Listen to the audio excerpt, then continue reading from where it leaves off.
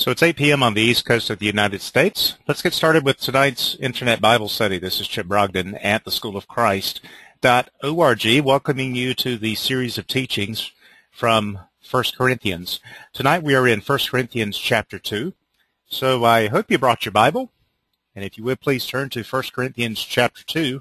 We'll get started there in just one moment. First, let's go to the Lord in prayer, and whatever issues you may be concerned about, whatever you might have encountered during the day today, let's put all that behind us and open our hearts, open our minds to what the Lord wants to show us tonight, and let's make our requests known to Him.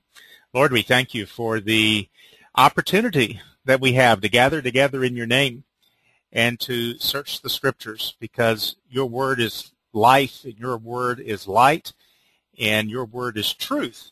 So, Lord, lead us and guide us tonight as we look into the pages of your word, that we would be instructed in spiritual wisdom, that we would receive the spirit of wisdom and revelation in the knowledge of your Son, that Christ would be increased even as we are decreased, even as we embrace the cross and follow after him, that your purpose and your will and your kingdom would come and be established and be fulfilled in us on earth as it is in heaven. The great purpose that you purposed in yourself from the foundation of the world, that you would gather together in one all things in Christ, both things in heaven and things on earth, even in him. So, Lord, I pray tonight, and I thank you for those who have joined us. And I pray that you would meet every need according to your riches in glory by Christ Jesus, in whom and through whom we have been blessed with every spiritual blessing in heavenly places. So I thank you that the anointing that you have given us abides in us, lives in us. That anointing is Christ. As we live and move and have our being in him, that we would produce fruit, abundance of fruit, and that our fruit would remain.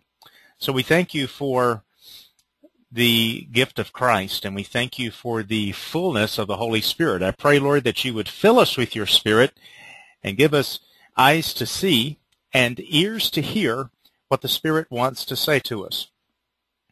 I pray, Lord, every spiritual, emotional, physical, financial need would be met, that every care that we have would be cast upon you as we take this time away from family and friends, away from the cares of this world, to gather around the study of your word.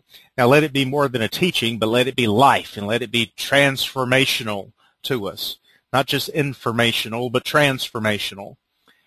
And I thank you for the bond of the Spirit, that we are one body in Christ. Wherever we are gathered from, I thank you that though we are separated by distance, we are yet one in the Spirit. So I bless you and I praise you for the body of Christ tonight, of which we are a part. May you be glorified in everything that is said and done and taught tonight. In Jesus' name, amen. If you are in agreement, say amen. Type amen into your question box. That serves as a point of agreement as well as a bit of a sound check to make sure that I'm getting through loud and clear. Wonderful.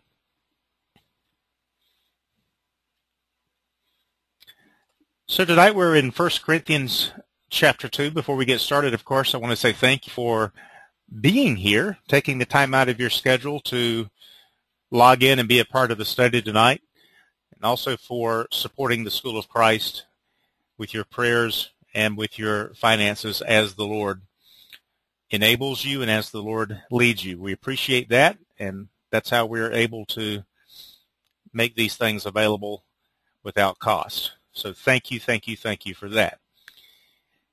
1 Corinthians chapter 2, and tonight we are going to divide it up into 3 sections and discuss each of these 3. If you're new to the webinar, the way it works is I'll give a presentation, and at the end of the presentation, I'll open it up for your questions, and we'll have a question and answer session. If you have any questions or comments, just hang on to those until the end of the teaching, because you might find your question is answered in the middle of the teaching. And I'm pretty smart, but I'm not very good at multitasking. So if I'm reading questions and comments while I'm teaching, eventually I'm going to lose track of where I am, and it won't be a pretty sight. So I do that in the live teaching too. I ask people to write down their questions, and then I say what needs to be said, and then I open it up and we have a good discussion afterwards. But that's the best way I have found to keep myself on track. So that seems to be the best thing to work here. So with that in mind, in 1 Corinthians chapter 2, we'll look at these three sections tonight. Number 1, Christ crucified. Number 2, the hidden wisdom. And number 3, spiritual discernment. So having said that, let's get right into the Word of God in 1 Corinthians chapter 2, beginning in verse 1. And I, brethren, when I came to you, did not come with excellence of speech or of wisdom, declaring to you the testimony of God. For I determined not to know anything among you except Jesus Christ and Him crucified. I determined not to know anything among you except Jesus Christ and Him crucified. Now, why would Paul come to them and say, I'm only going to teach you one thing, and that's Jesus Christ and Him crucified. I'm only going to know one thing among you, Jesus Christ and Him crucified. Well, there's a couple of reasons for that. One, because that is the foundation of everything that God wishes to reveal to us. God has no revelation or anything that He wishes to impart to us outside of Christ. So get that very clear. Write that down in your notes if you're taking notes, that God has no revelation that He wishes to impart to us outside of, separated from, Christ Himself. In Him, in Christ, dwells all the fullness of the Godhead in a body. And you are complete in Him, it says in Colossians chapter 2. So everything that God would reveal and everything that God would say to us, He is going to reveal and say and show us one way or the other by and through Christ Jesus. He has blessed us, it says in Ephesians 1:3, with every spiritual blessing in heavenly places in Christ Jesus.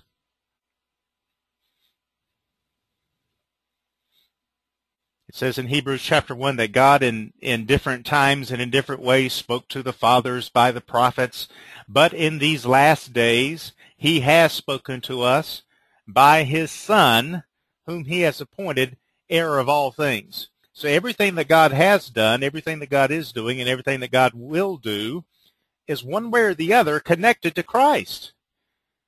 That's why at the School of Christ, our motto, or our credo, if you will, is Christ-centered teaching for Christ-centered living. That's the only kind of teaching and living that matters in the kingdom of God. Everything that God is doing and everything that the Holy Spirit is trying to reveal to us, He is trying to get us to be Christ-centered. Now, we start out self-centered. Why did you get saved? Mostly for self-centered reasons. Because you didn't want to go to hell, you wanted to go to heaven. Well, that's all right, I guess, as a beginning step, but just understand that's very self-centered. And that's probably the way that religion made the invitation to you, in a very self-centered way,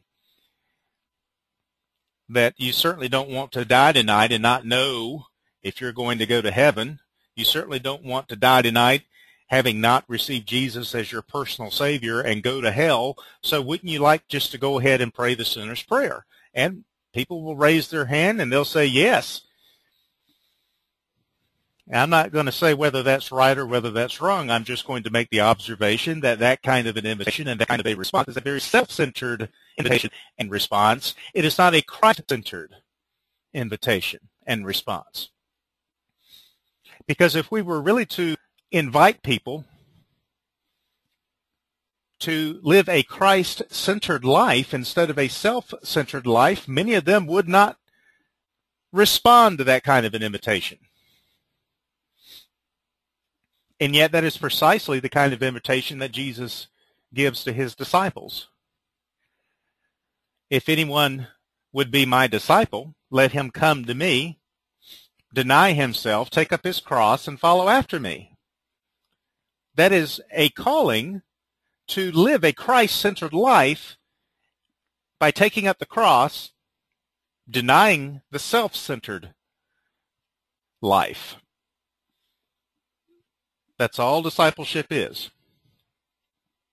It is learning how to give up your self-centeredness and how to embrace Christ-centeredness. So, to newborn babes in Christ, to those who are still carnal, meaning they are not yet spiritual, we don't need to teach them anything. We don't need to preach anything to them apart from the very basic, fundamental, elemental truth of Christ and him crucified. If you don't understand that, if you don't know what it means to be Christ-centered, if you don't understand the cross and what it means to take up the cross, Jesus says you're not worthy to be my disciple. Now, religion will accept anyone. They'll accept anybody who raises their hand or prays the prayer or walks the aisle or signs the decision card. But an easy gospel gets easy disciples who follow after an easy Jesus, but then they fall away as soon as persecution comes because of the word. And so they fall away. Jesus says they become offended and they fall away. So Jesus would rather you count the cost and make sure that you really want to follow him rather than be offended down the road. And there's great wisdom in that approach. I like that approach. I don't want to waste time with people who are going to get offended with me 6 months from now. I'm not in the Christian entertainment business. I used to be. Did you know I used to be in the Christian entertainment business? By that I mean I used to lead worship in church, and I used to preach in church. That's just as much the Christian entertainment business as any Christian recording artist or singer, songwriter is in the Christian entertainment business. The whole religious system is in the Christian entertainment business. It's not in growing disciples of Jesus. It's not in getting people into a spiritually mature walk with God. It's not trying to get people into a Christ-centered relationship with him. It's about to entertain and to tickle the ears. This is what Scripture teaches will be the case in the last days. People will heap to themselves teachers, having itching ears, ever learning, but never coming to the experiential knowledge of the truth.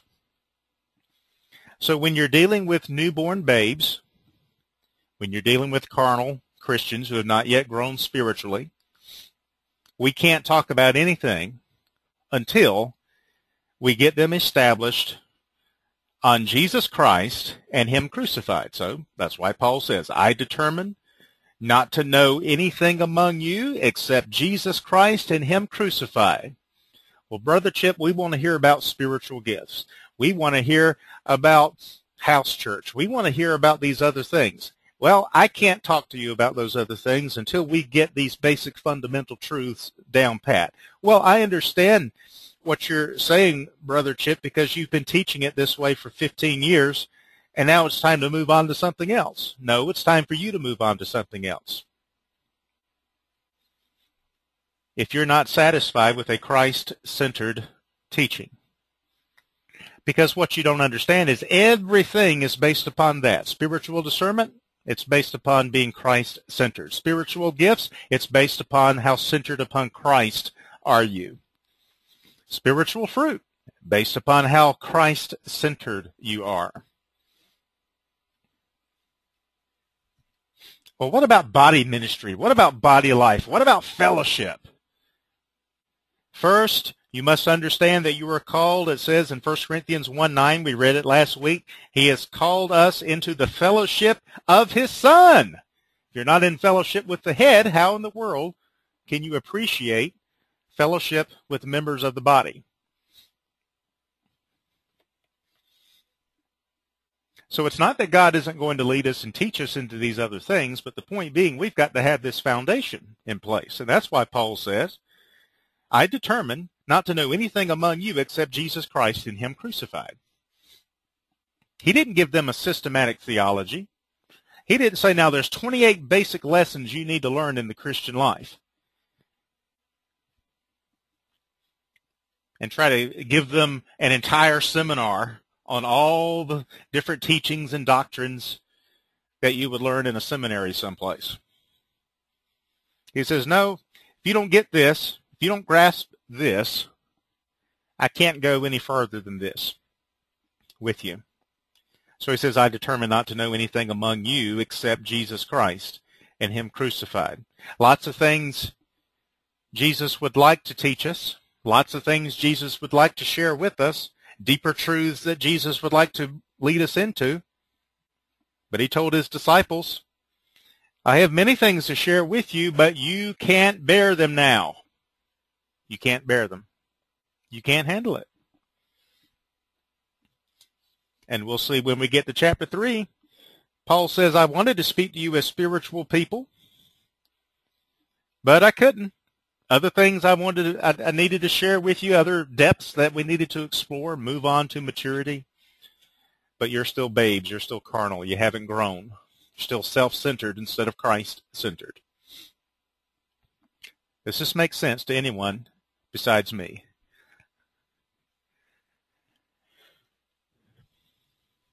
So verse 3, Paul says, I was with you in weakness, in fear, and in much trembling.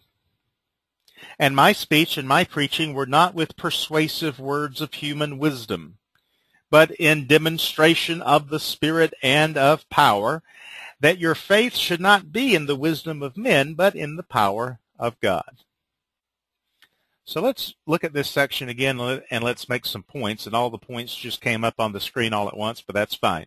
Point number 1, the message of the cross is demonstrated in the weakness of the messenger. You see, the messenger of the cross just doesn't bring you a teaching about the cross, but they demonstrate the cross in their selves. Paul says, I was with you in weakness. Now, we've learned that one of the 4 core principles of the cross, of this hidden wisdom, is strength that comes out of weakness. So Paul says, I didn't come to you in strength, I came to you in weakness. To demonstrate the power of God shows up best in weak people. I didn't come to you with excellency of speech, because I'm trying to demonstrate that the foolishness of the cross is greater than the wisdom of man. And out of this foolishness comes this sublime, spiritual, heavenly wisdom.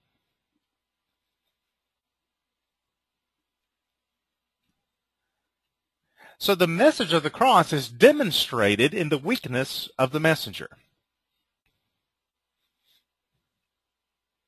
It's in the things that we go through that we demonstrate the power of the cross. Now, a lot of people don't understand what the totality of the cross really means. They only think of the cross in terms of the cross that Jesus died on for my sins and for the sins of the world. So for them, the cross is something that happened 2,000 years ago.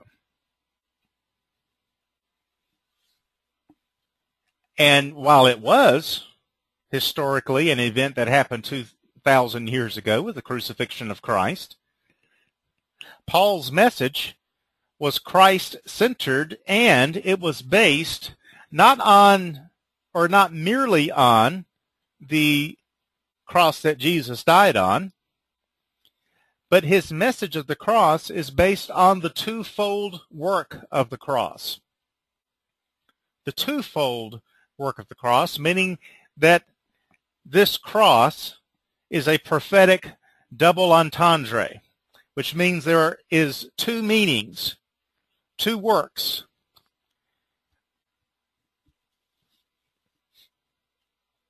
And most people who are believers in Jesus, whether they are faithful disciples of Jesus or not, if they are believers in Jesus, they've heard the gospel story, they know about Jesus being crucified. But that wasn't the substance of everything Paul meant when he talked about the cross.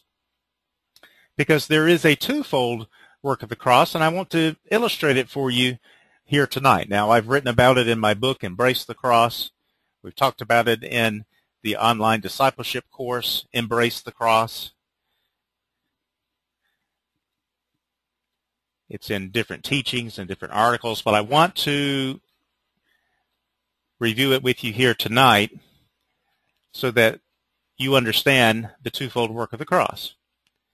Well, it helps to understand it the same way Jesus taught discipleship, as a gate and a path. A gate and a path. Straight is the gate, and narrow is the way that leads to salvation, and few there be that find it. So you have a gate and a path. Now, what is the difference? Well, the gate only takes a moment to enter in. It only takes a second to pass through the gate. You open up the gate, you walk through it, piece of cake. So you're through the gate in a moment. And in fact, that's where most Christians are. They enter into the gate to be saved, and then they pitch their tent just inside the narrow gate and say, well, hallelujah, I'm saved.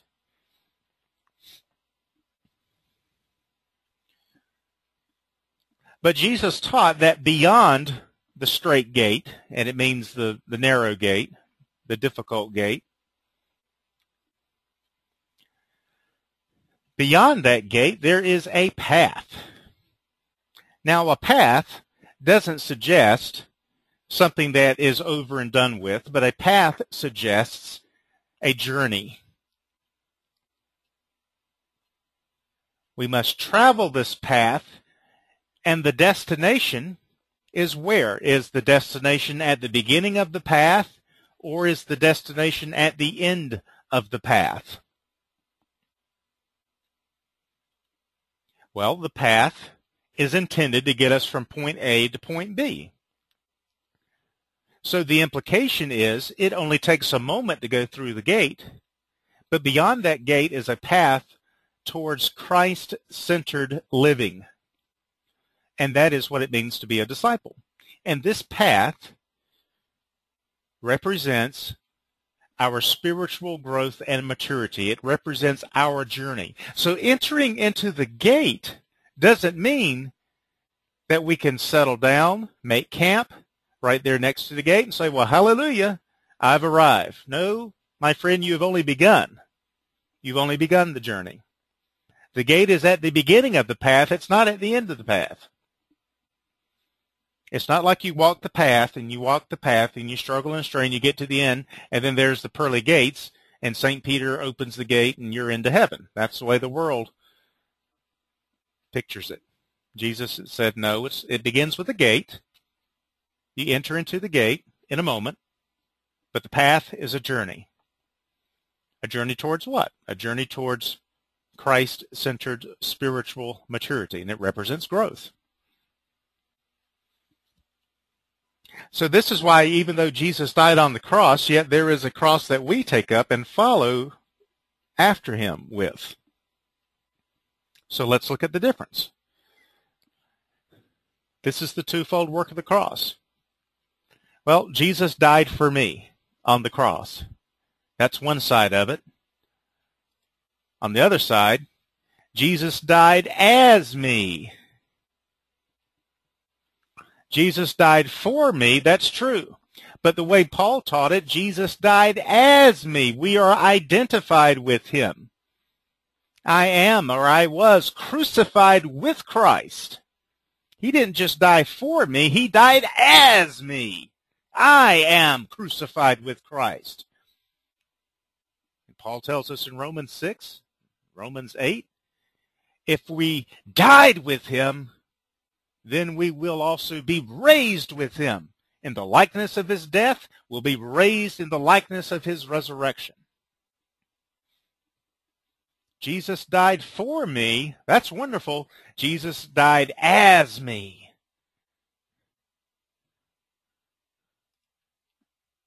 Well, the first work of the cross, Jesus took up the cross for me, right? He took it up for me. He took it up for you.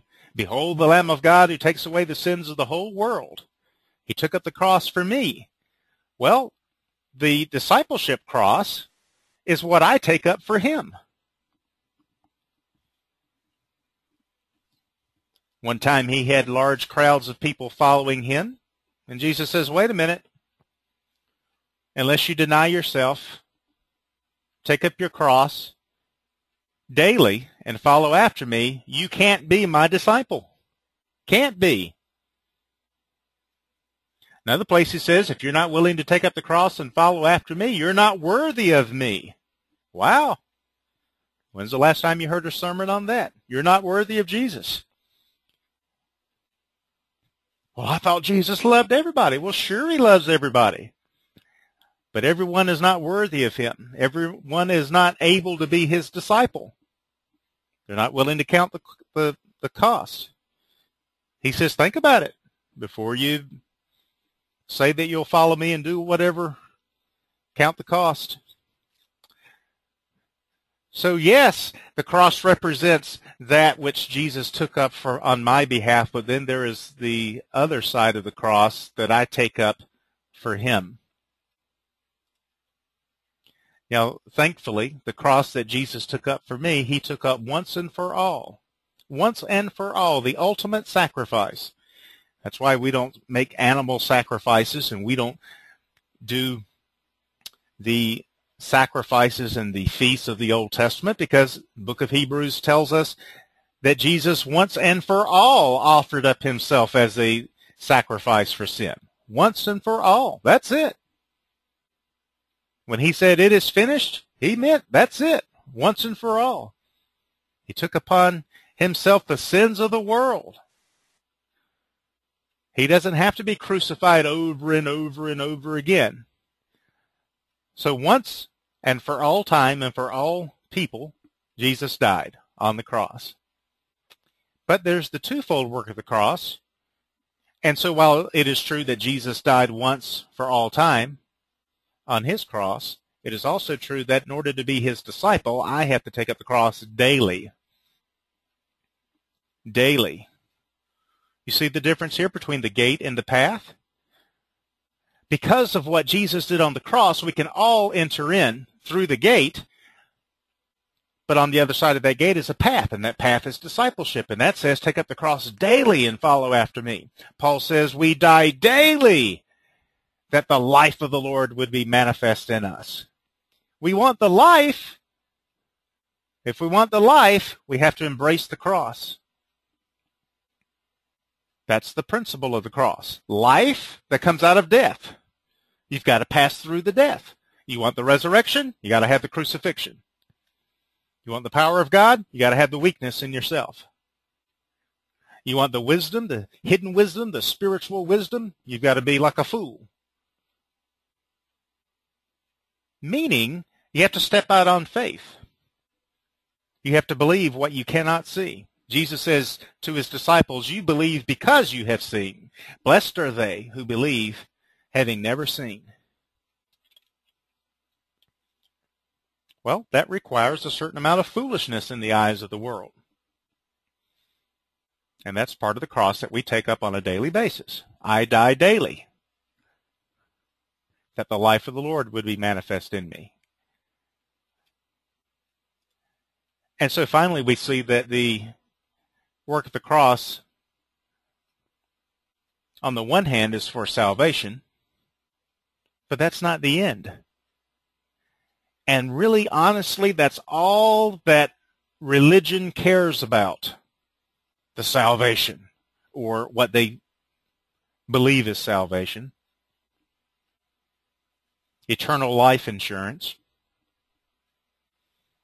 But do you know, salvation, according to Scripture,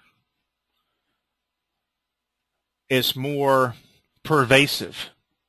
It goes farther than just deciding and determining where you will spend eternity. But salvation, according to Scripture, is complete and total and full deliverance from sin, yes, but also from self. And in order to be delivered from yourself, you've got to apply the twofold work of the cross, not just salvation, but discipleship. Now, when you look at these two side by side, does it make sense for you? The gate and the path. You say, well, brother, I received the Lord Jesus on September the 1st, 1965. Well, that's great. That was the gate. What have you done since then? How are you coming along in your discipleship? Do you just see the cross as something that Jesus died on for you once and for all to get your salvation? Or do you see the cross as a principle in your life, taking it up for Him on a daily basis, learning, growing in grace and in the knowledge of the Lord Jesus, making progress down that path of spiritual growth and maturity? You say, well, brother, I just leave that up to the Lord. If He wants me to grow, then I'll grow. If not, then I don't think I should put forth any effort whatsoever. Well, then the Bible calls you an unprofitable, unfaithful, lazy servant who just takes what he's been given and buries it in the ground because he's too lazy to put forth any effort to grow, to increase in wisdom and knowledge and understanding. It says that Jesus, the Son of God, grew in favor with God and with man. Jesus grew. Jesus put forth some effort. He knew the Scriptures, and He grew. Everything that's living grows. If you're not growing, you're dying. That's the same thing in business. If your business is not growing, your business is dying. There's no constancy in life. Life is always growing and progressing. So if you can't see that you're making any progress, then guess what? You're dying. That's what the Corinthians, they were boasting in their wisdom and boasting in their spiritual gifts and boasting in all the people that they were following around. I am of Paul, I am of Apollos, I am of Cephas, I am of Christ. Paul says you haven't grown a bit. You've not grown. You're babies. I fed you with milk, not with solid food, because you weren't able to receive it. Even now, you're still not able. What's your problem? You should be growing. It's been 3 years.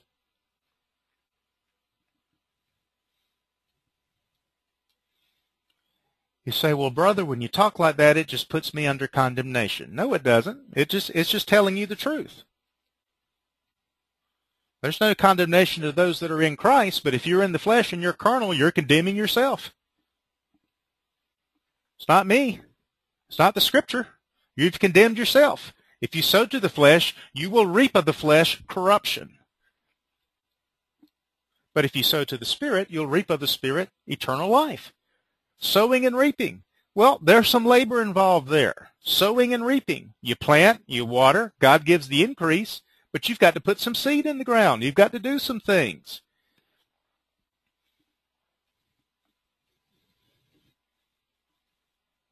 And people say, well, I want the heat, but I don't want to put the wood in. No, you got to put the wood in to get the heat. People say, I want a 100-fold return with no effort, just God to bless me. Well, that's not how it works. You don't get a return on investment unless you make an investment.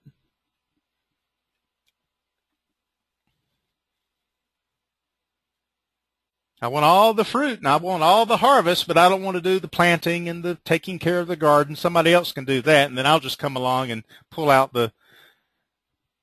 eat whatever the harvest brings forth that I haven't even labored for, I haven't even worked for. It's not the way it works. That's what lazy, unprofitable servants say. That's not what children of God say. That's not what disciples of Jesus say. So count the costs, he says. That's the twofold work of the cross. And he says, I can't go any further with you because you've not grasped the very basics. However, he says in verse 6, we speak wisdom among those who are mature. Everyone say mature. We speak wisdom among those who are mature. Well, what do you speak among those who are immature? Christ and him crucified. Until you get that lesson, we can't speak anything beyond that. We speak wisdom among those who are mature. Those who are immature, we keep speaking Christ and him crucified. Now, you never do get away from that message, no matter how far advanced you get, but the point is you can't grasp anything else that God wants to show you until you grasp that, until you experience that, until you live that. Till you at least get a glimpse of it and you see the importance of it. And that's the biggest challenge with this generation. Following after teachings and following after movements and following after personalities and Christian entertainers, and they're into 1,001 different doctrines and teachings and subjects, getting further and further away from a Christ-centered path into a self-centered or a church-centered path that is just a dead end. It leads nowhere. So we speak wisdom, he says, among those who are mature, yet not the wisdom of this age, nor of the rulers of this age who are coming to nothing. But we speak the wisdom of God in a mystery, the hidden wisdom which God ordained before the ages for our glory, which none of the rulers of this age knew, for had they known, they would not have crucified the Lord of glory. But as it is written, eye has not seen, nor ear heard, nor have entered into the heart of man the things which God has prepared for those who love him.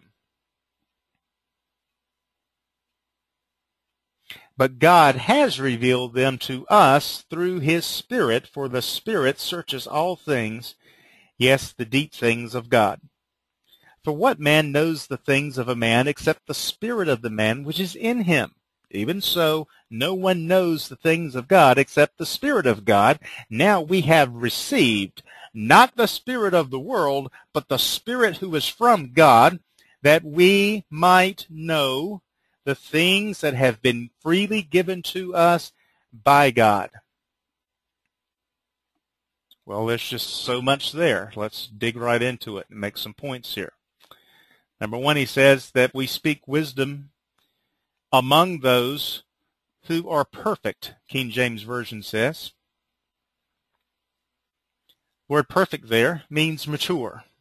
New King James Version helps us out there, because a lot of people read that, they see perfect, they see perfection, and they're thinking sinless perfection.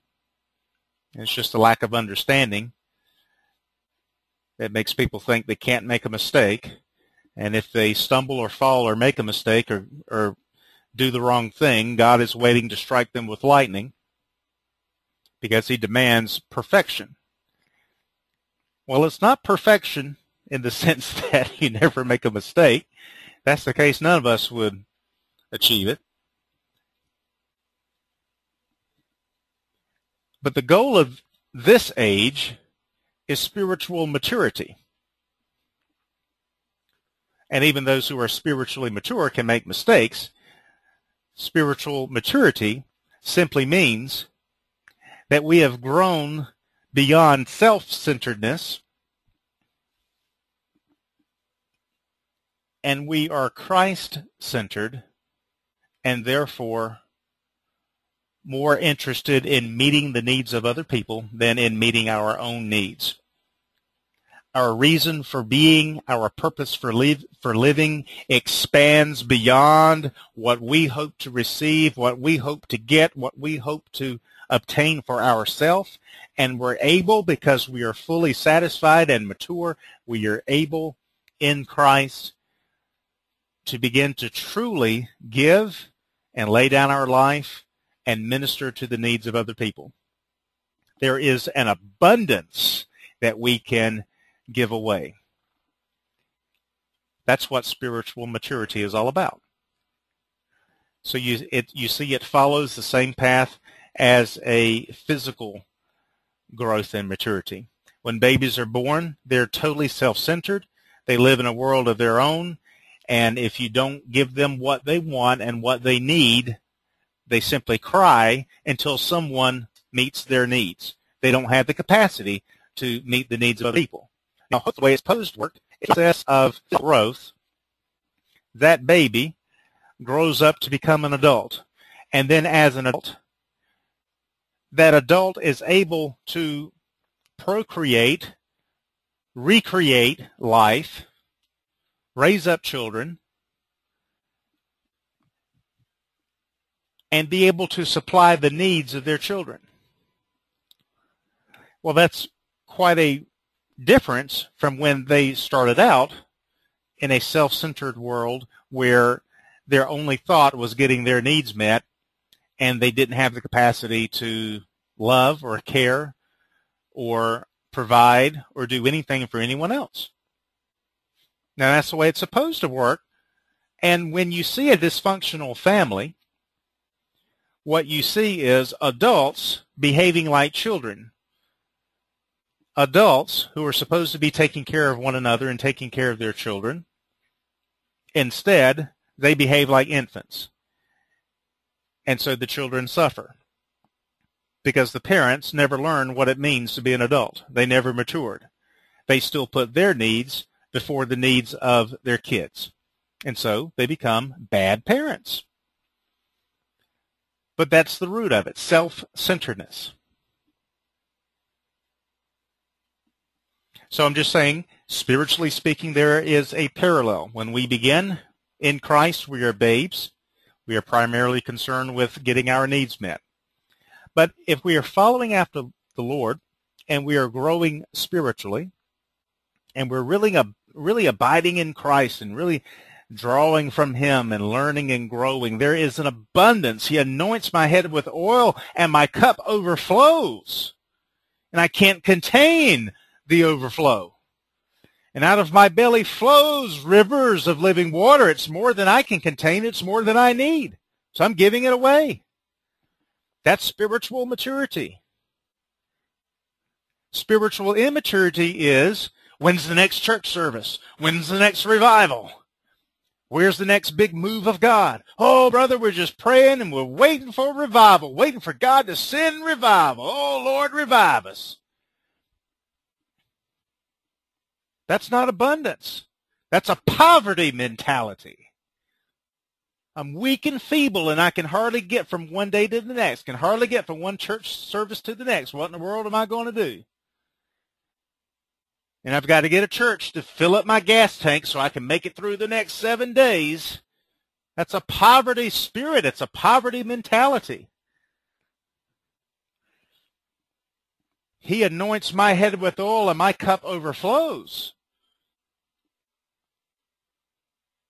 Rivers of living water, overflowing, more than enough, more than I need. That's abundance, more than what I need, way more than what I need. Why would God give someone that kind of an abundance? Why would God ever give someone more than what they need? Why? So they can give it away. That's spiritual maturity. There's two kinds of people in this world, givers and takers. Most people are takers. I challenge you to be a giver. Be a giver. Give and give and give and give, and begin to experience the abundance and the overflow of the Lord. No, I'm not necessarily talking about money, but everything is connected. We'll talk about money one of these days, and I'll show you how everything is connected. If you've got a problem with money, It's not about money. It's about something else. We'll talk about that one of these days. Right now, I'm not necessarily talking about money. I'm talking about giving your life, giving away, laying down your life, serving others. Now, I will say that you can give and give and give and give past the point where you have abundance, and what does that end up resulting in? It results in burnout. That's not the river of life that's overflowing. That's you with a Martha mentality, busy much serving and vexing yourself. That's not the same thing. That's not what I'm talking about. I'm talking about a life of the Lord that's bigger than you, bigger than your weakness, and even in your weakness, you're able to give. Even in your lack, you're able to meet the needs of other people. Because it's not you, it is Christ in you.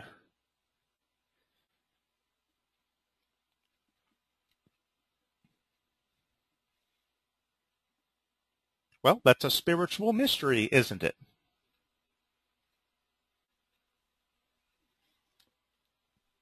But that's for those who are mature. Now, if you're not mature, then I say, get all you can get. Pray for daily bread. Pray for the supply of the Spirit of Jesus and get filled. Don't be drunk with wine, it says, but be continuously filled with the Spirit. And eventually it's going to overflow. And when it overflows, it's not a strain. It's not a struggle. I'm overflowing at the moment. It's not a struggle. It's not a struggle to come down here, say, oh, it's another Thursday night. Oh, oh, I've got to do another teaching. Oh, I'm so tired. I don't know how I'm going to do it.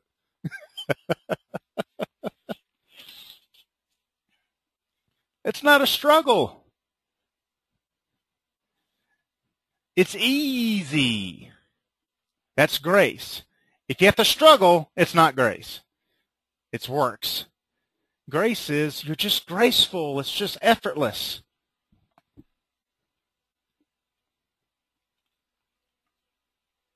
Look at the birds and how they fly. There's just grace there. They're not trying. They're not putting forth all of this effort to stay up there. They just flap their wings, or in some cases, they just soar. Something greater than them is holding them up. And that's a lot different than trying to flap your wings and try to make something happen. Well, that's for those who are mature. What a great incentive to grow spiritually. So this can be your life. This should be normal. This should be your normal everyday life. Overflowing. Where's the joy? Where's the peace? Where's the love? It's not overflowing in many people. It can be. Greater is he that is in you than he that is in the world. But what has to happen is, he must increase, but I must decrease. With less of me, there is more of him. And with more of him, there's an overflow. As soon as I get in the way, then it blocks everything. So the key thing is to get out of the way. And I think that's the essence of spiritual maturity, just learning to let go, get out of the way, and let God do in you and through you what he wants to do. A lot of times we sabotage our own spiritual growth and maturity. We get this idea of false humility. Well, who am I? And what will people think? And that blocks the flow. So when you're spiritually mature, you don't care about that. You don't worry about that. You're not afraid to look foolish. You're not afraid to be out of bounds with some people. You're not afraid of offending certain people. Jesus offended all the religious people. So This is for those who are perfect, those who are mature. That's what it means. Paul says we speak this hidden wisdom. Now this wisdom, he says, is hidden in a mystery. It's a mystery. Verse 7, he says, we speak the wisdom of God in a mystery. Well, all the mysteries of God, the only thing a mystery in Scripture means, it means it is a truth that cannot be learned, it must be revealed. That's the only thing a mystery is. A mystery is that truth that only the Holy Spirit can reveal. It doesn't mean mystery in the sense that you can't know what it is.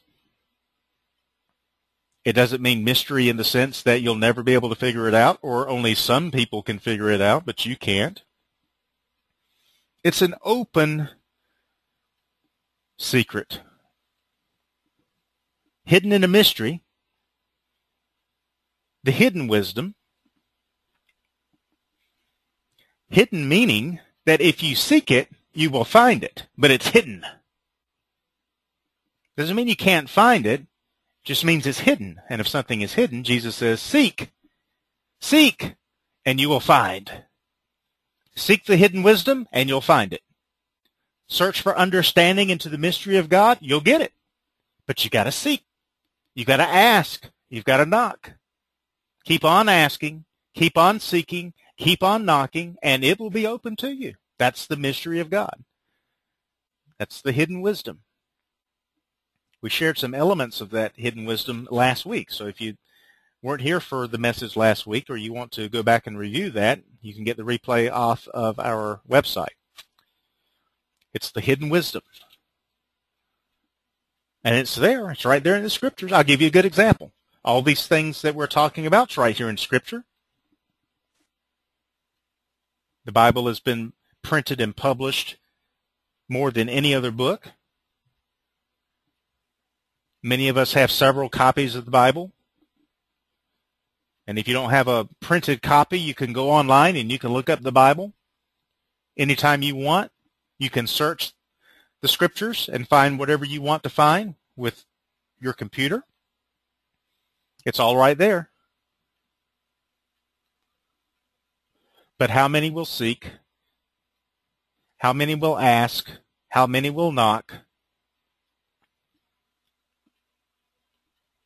And how many, even though they search the Scriptures, quote unquote, they come to all the wrong conclusions. Because you see, it's a hidden wisdom. It's right there. But it requires more than just reading and studying, checking out what the concordance and the commentaries say, and then listening to the preachers and the teachers and the Bible scholars, what they say. Because here's the key. This hidden wisdom, the wisdom of God in a mystery, it's in a mystery because it can only be revealed by the Holy Spirit. You can study, you can read, you can do whatever you want to do. But until God reveals this hidden wisdom to you by the Holy Spirit, it is nothing but a dead thing. You will not see it. If you do see it, it's because the Holy Spirit has granted you vision to see it. If you learn anything through the things that I'm teaching, it's only because the Holy Spirit is responding to your search for truth, and He is giving you understanding. Because I'll tell you this, there are many people who hear the same things that you hear, and they don't get it. It has nothing to do with me. I can teach this to 500 people. 400 people won't get it. Maybe 100 people will glimpse it. Maybe 2 or 3 people will have their life transformed by it. Has nothing to do with me. It's the same word. It's the same teaching. It's the same man. It's the same message. But it affects everyone differently.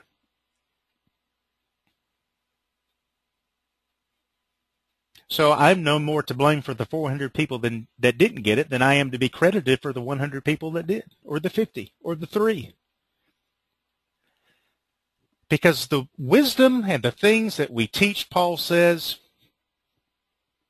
can only be revealed by the Spirit. Verse 10, God has revealed them to us through His Spirit, for the Spirit searches all things, yes, the deep things of God.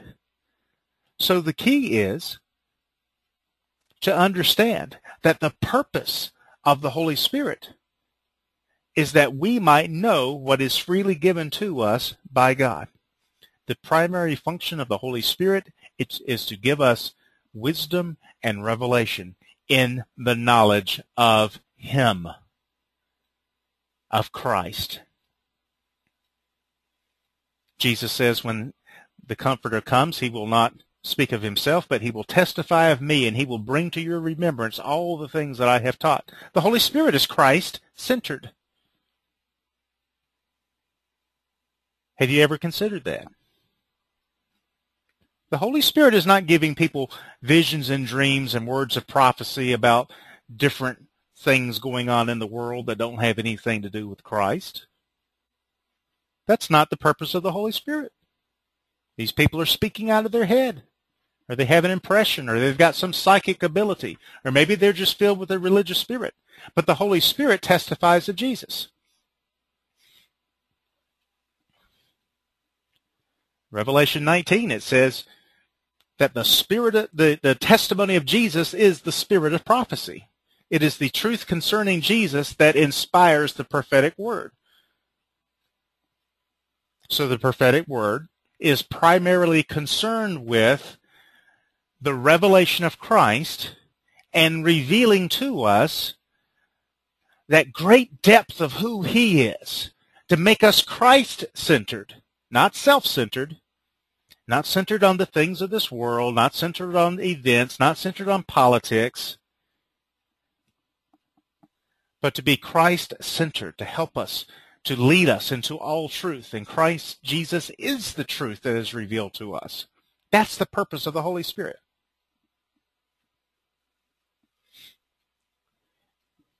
You say, well, I thought the purpose of the Holy Spirit was to give us spiritual gifts. Well, if you understand those spiritual gifts and how to use them, you will lead people and point people to Christ. Well, I thought the Holy Spirit was supposed to give us revelation into the Scriptures. Well, that's true. And if you allow the Holy Spirit to give you revelation into the Scriptures, Jesus says, these Scriptures testify of me. That's the point. Everything is leading us back to Christ. That's what the Holy Spirit is doing, leading us back to Christ, leading us deeper into Christ. And that's why Paul says to the Ephesians, they're already Christians, they're saved, they're doing pretty good.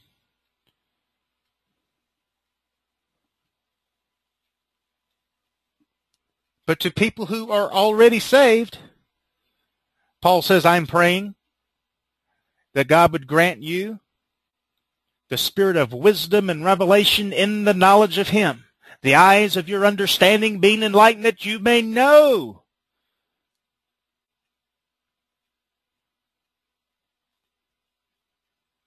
And then at the end of his life, Paul says, here's my goal, to know Him and the power of His resurrection. I press on toward the goal for the high call of God in Christ, to know Him, to know Him. The sooner you get your faith centered upon a person and not on a thing, not on a teaching, not on a church, not on a doctrine, but focused on a person, the more quickly you will grow spiritually. You'll find that fulfillment and that abundance that you're looking for, because you're not going to find it in religion. You will not find it in church. You will not find it in denomination. You won't find it in doctrine. You won't find it in theological studies. You won't even find it in this ministry. You won't find it in this teaching.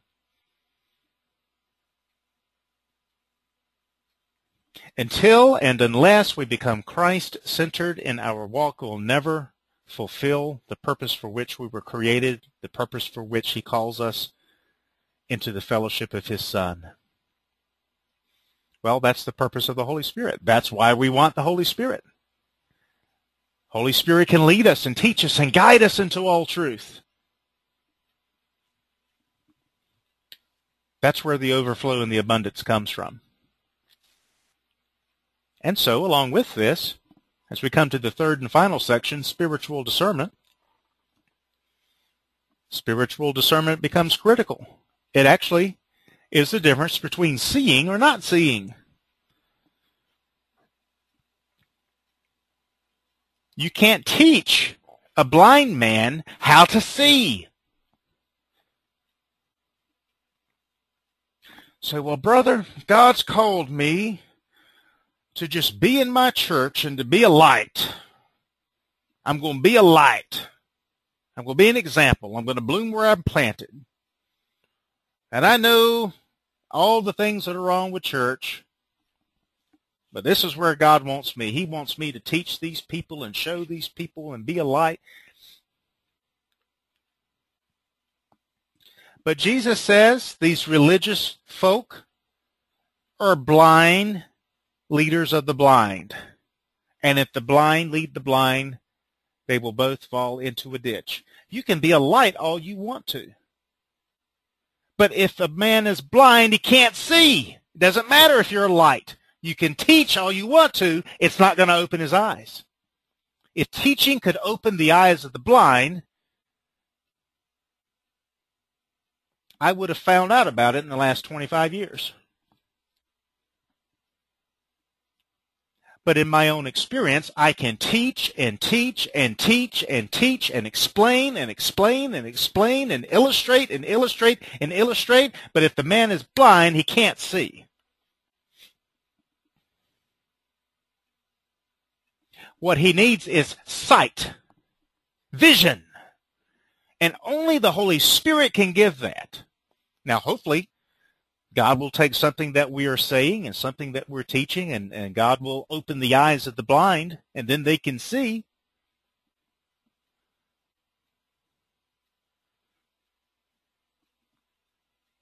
But we must always remember that it's not the teaching, it's not the being the light, it's not the being an example.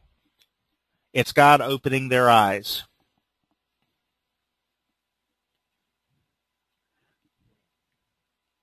Lest we think it's something that we can do. It's something that we can persuade. I've stopped persuading people. You either see it or you don't see it. If you don't see it, it's not for a lack of me teaching. Something else is going on. That's why Jesus says, he who has an ear to hear, let him hear. You either get it or you don't get it. If your heart's in the right place, if you're searching the truth, you'll recognize the truth when you hear it. It will resonate in your spirit. You'll know it. You get your head out of the way for 5 minutes and listen to your heart, you'll know the truth. You'll see it and you'll hear it. And you'll know it and you'll recognize it. And that's what discernment is all about. These things we speak, verse 13, not in words which man's wisdom teaches, but which the Holy Spirit teaches, comparing spiritual things with spiritual. But the natural man, see, here's the problem. It's not the words, it's not the teaching. It's the natural man who does not receive the things of the Spirit of God, for they are foolishness to him. Nor can he know them, and why not? Not because there's something wrong with the teaching, not because we have failed to speak the truth, but because these things are spiritually discerned. They have to be discerned by the Spirit. Verse 15, he who is spiritual judges all things, yet he himself is rightly judged by no one. For who has known the mind of the Lord that he may instruct him? But we have the mind of Christ. So let's look at that spiritual discernment. What's the components? Well, here's what we need. Spirit-filled, Spirit-taught, Spirit-led walk with God. It is not enough to be Spirit-filled. The world is full of so-called Spirit-filled people who are just as carnal as these Corinthians that Paul is writing to. Have you ever met one of these Spirit-filled carnal Christians?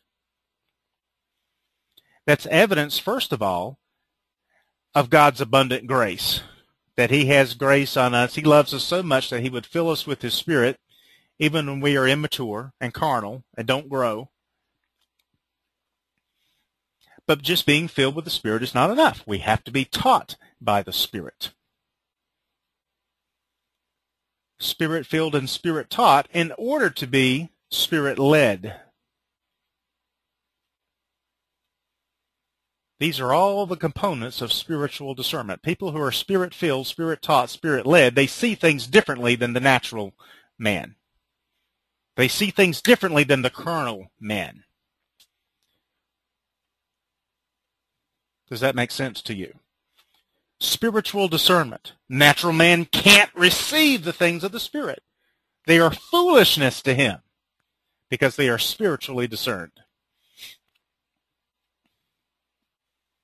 So what does that mean, the natural man? Well, it's interesting because the word here is what is it?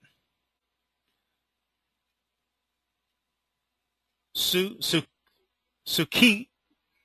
I can't pronounce it. I practiced it this morning. I listened to the guy say it, and then I repeated it, and I thought I had it memorized. Sukeos or something like that. Sukikos, that's it. Sukikos. Sukikos.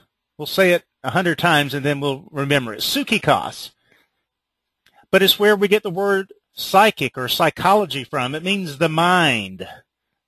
The mind, the natural man, trying to figure it out with his brain, trying to figure it out with his mind, trying to wrap his brain around it, as we say. The natural man cannot receive the things of the Spirit of God. They are foolishness to him, nor can he know them because they are spiritually discerned. Sukikos.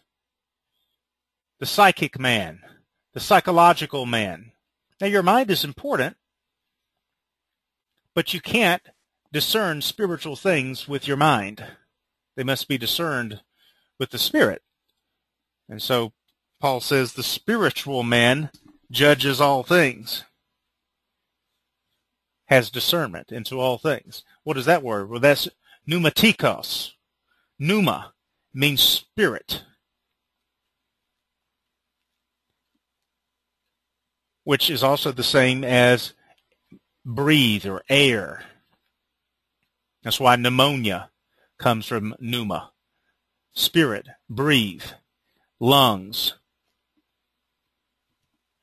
And the implication is the invisible, the spiritual. Those who are born of the Spirit are like the wind, Jesus says. Pneumatikos. So you've got the Suke man and the Pneuma man.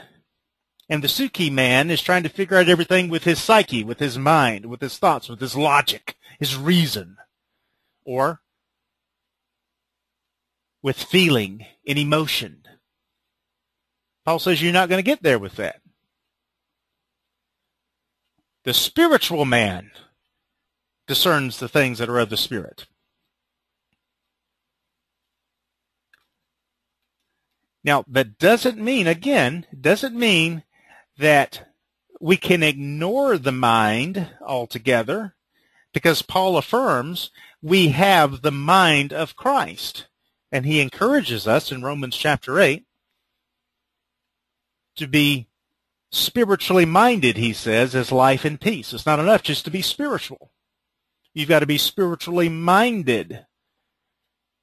Then later on in Romans, he says, don't be conformed to this world, but be transformed by the renewing of your mind.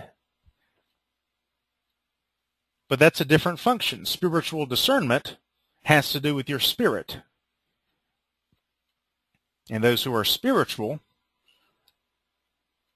who see by the Spirit, they're filled with the Spirit, taught by the Spirit, and led by the Spirit, they have the capacity to be transformed by the renewing of their mind. Your mind has to be renewed. don't ignore your mind. Don't say my mind doesn't matter because it's all spiritual.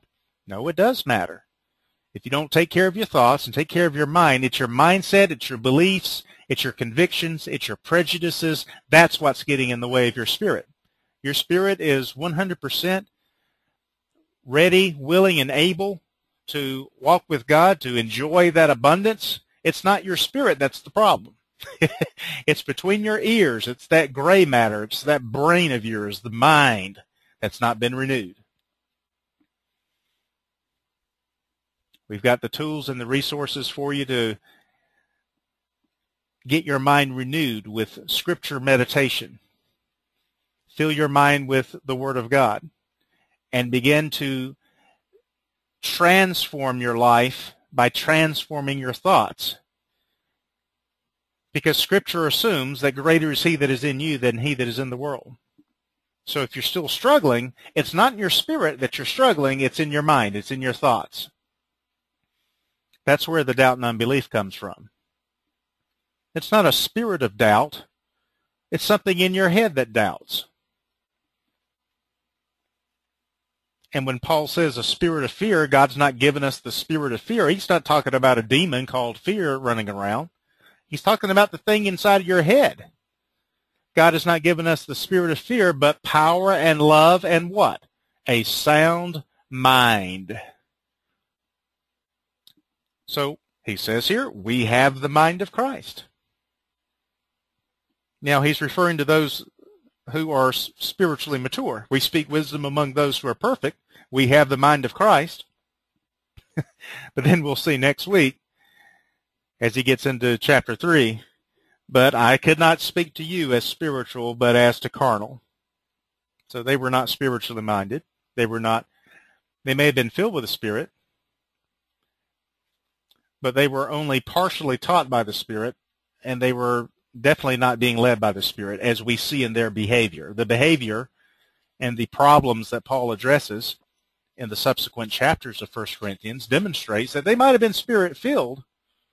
They might have even been Spirit-taught to a certain degree, but they certainly were not being Spirit-led. Because to be Spirit-led is to lead us into a Christ-centered existence, not a self-centered existence. And the very characteristic of the carnal is that they are self-centered. So I've just got one takeaway for you tonight, just to keep it simple. Takeaway number 1. The work of the cross precedes any work of the Spirit. The work of the cross, and by the work of the cross now you understand what I mean, it's the twofold work of the cross. Jesus already died on the cross for the sins of the world, but there yet remains a cross that we must take up and follow after Him daily to be transformed. So that work of the cross, taking up the cross and following after Him, that precedes any work of the Spirit. Revelation, wisdom, understanding, spiritual growth, everything is based upon taking up the cross, embracing the cross, and following after Jesus. I determined to know nothing among you except Jesus Christ and Him crucified, Paul says. And that has to be the basis of our existence as well. That has to be lesson number 1. And it's actually a fundamental lesson that we never get away from. Mastery of any subject, mastery of any discipline, and discipleship is a discipline because that's where the word discipleship comes from, those who have submitted themselves to a discipline. And in our case, it is the discipline of the Holy Spirit, to be governed by the Holy Spirit. But mastery of any subject means you never get away from the fundamentals. You continue to practice and practice and practice the basics, the fundamentals. And when someone fails to master something, usually it's because they get bored with the fundamentals and they want to go on to something that they think is more advanced. They want to get the super duper ninja tricks and the super special moves and the advanced training and the advanced teaching. And they get away from the fundamentals. But mastery of any subject, mastery of any topic, and including mastering what it is to follow after Jesus as his disciple, means that we begin with the fundamentals, which Paul says is Jesus Christ and him crucified. And no matter how far we advance in this walk with God, Christ and the cross will always be the basis, the foundation of everything the Holy Spirit is working in our life from now till the end of time. So embrace the cross.